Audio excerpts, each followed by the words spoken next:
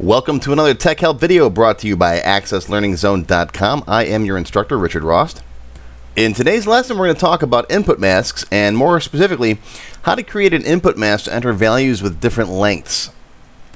Today's question comes from Muhamad, and he says, in my country, our cell phone number is usually with a 3-character header and 7 following digits, but now some of the country is using the 3-character header, which here in the US we call an area code, with 8 following digits.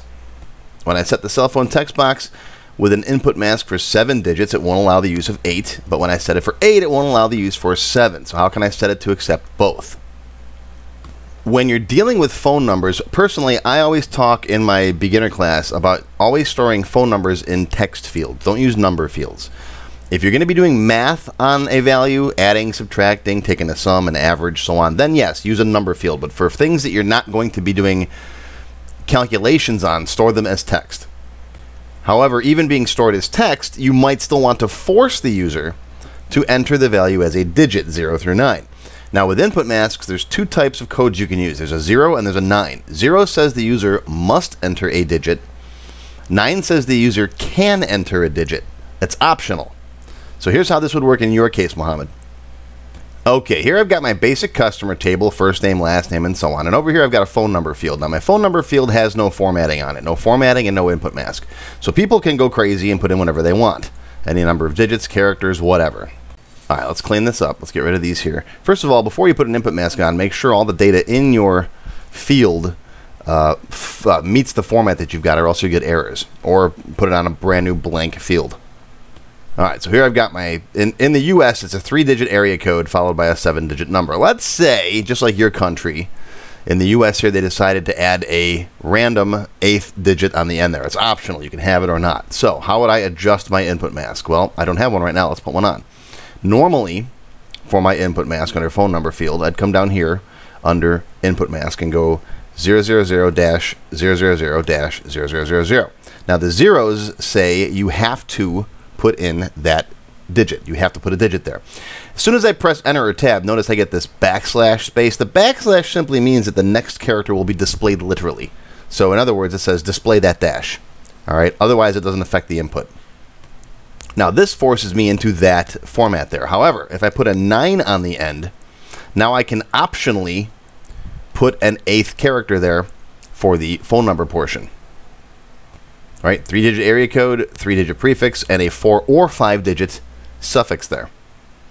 So now if I save this and go back to datasheet view, all right, if I come over here, these are all formatted properly, and I can now optionally put another character on the end there if I want to. I don't have to. All right, see how that works?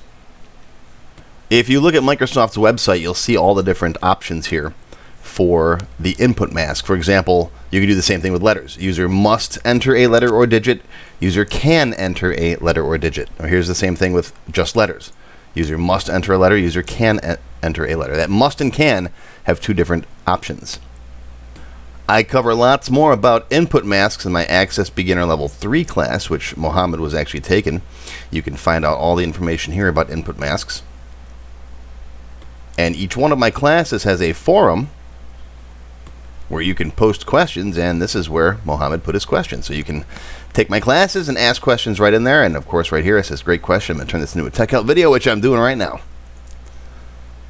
I will put a link to this class in the description below the video if you're interested in taking it. Before you take level 3, however, watch my level 1 class, which is absolutely free on my website and on YouTube. It's a 3-hour tutorial that covers all the basics, and if you like level 1, you can get level 2 for just $1. And if you sign up for this, there's an option to get level 3 for 50% off. So that's a great deal. Okay, thanks for watching. I hope you learned something today. Make sure you subscribe to my channel if you're watching me on YouTube. Make sure to click the subscribe button and then hit the little bell icon, ring the bell, so you get notifications whenever I release new classes. If you're watching on my website, make sure you subscribe to my Access forum. Just click the big red subscribe button. And if you have questions like this you want to see answered in a Tech Help video, visit my Tech Help page. Okay, that's all for today, folks. Thanks for watching. Hope you learned something. We'll see you next time.